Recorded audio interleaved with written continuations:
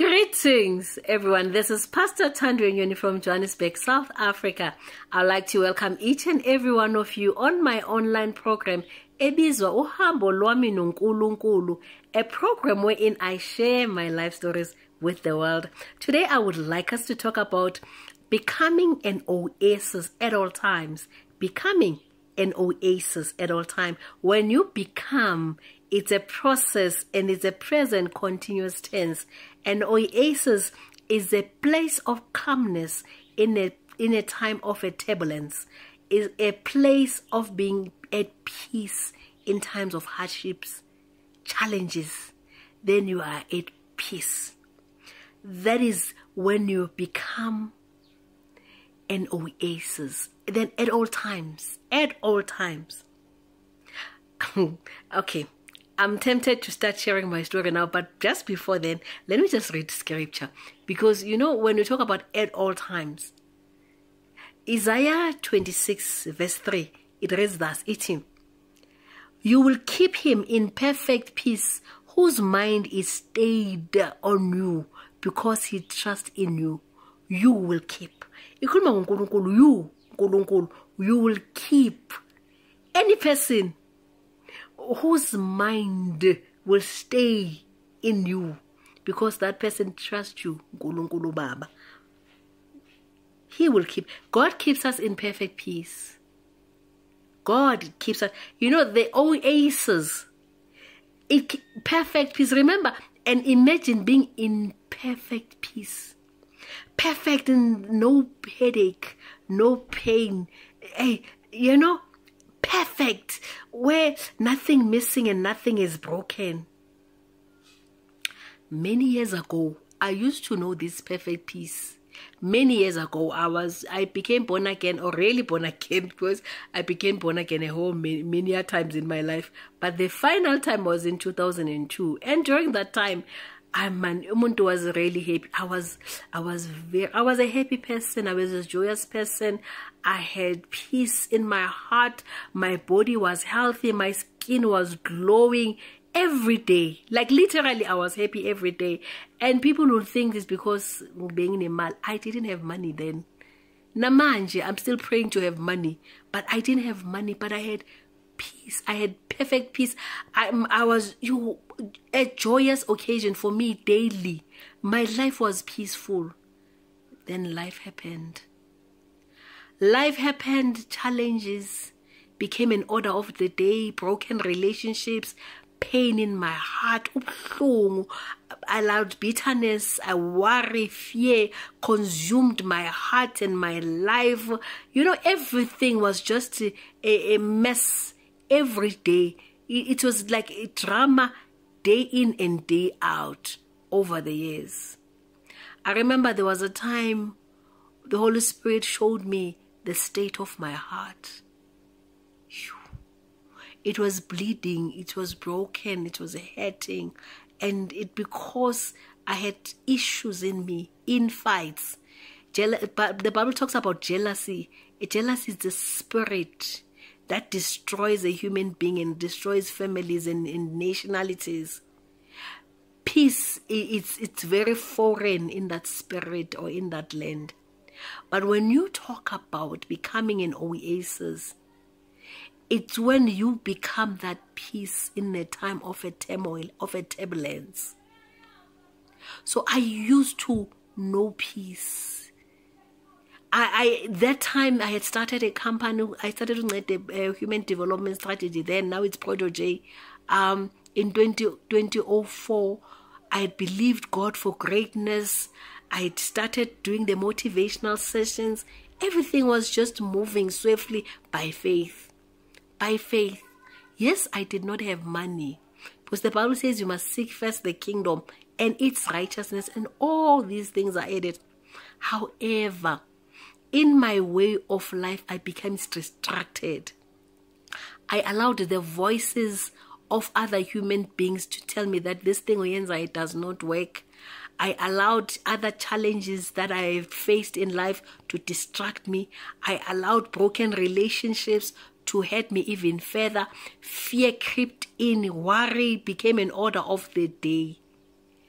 Presently, I even suffer from a skin condition because of the challenges and issues that I've experienced over the years. I had forgotten to be peaceful. I had forgotten to have that joyous, a peaceful life that I once knew. So the question I had to ask myself is, what really happened to me? What happened?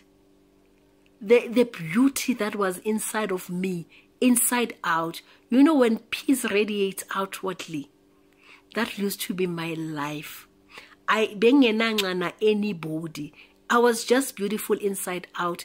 And, you know, peace was just, it was my anchor at that time. So I had to ask myself that, Batu, what really happened?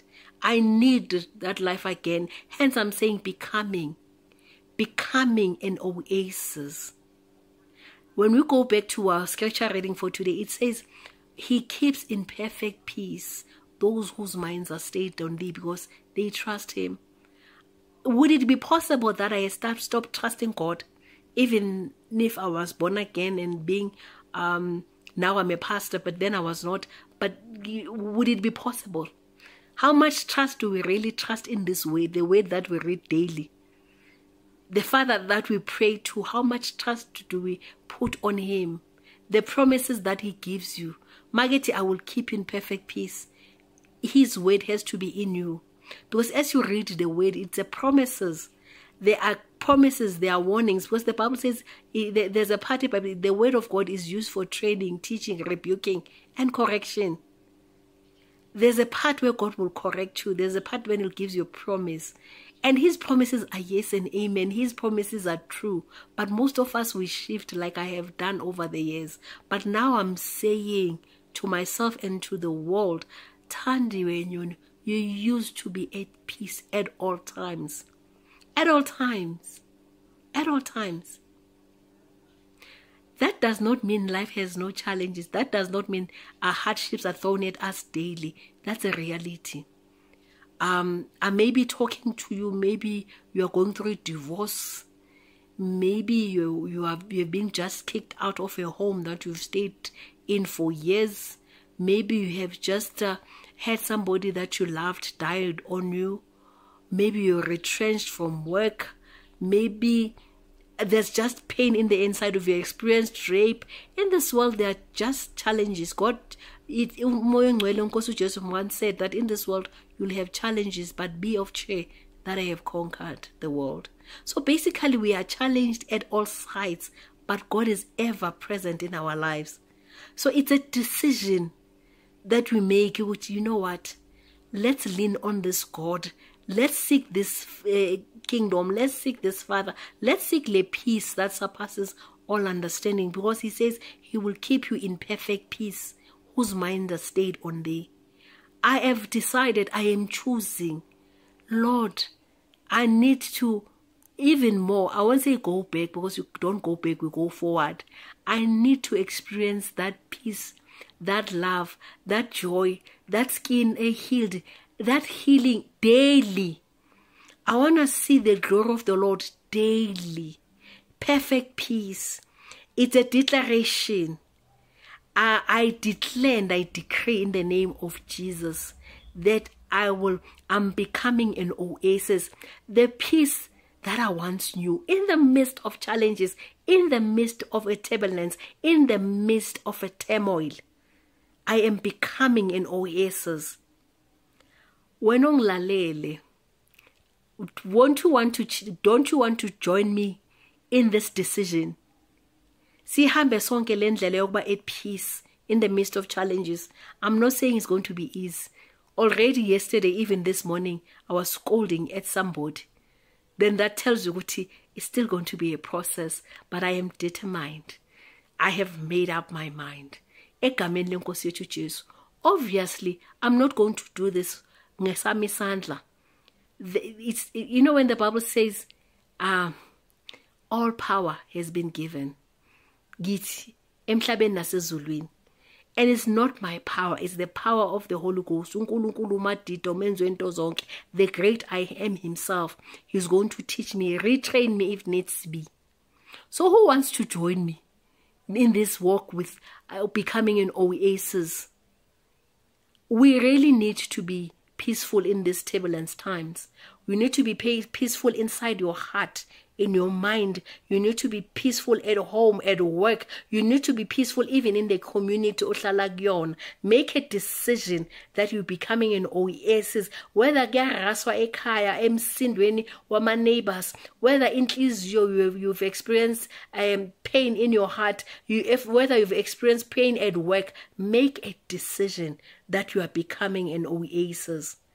And only Jesus Christ is your helper. Unkosu Jesu, He's a Prince of Peace. So now, to whoever who has never received Him as their Lord and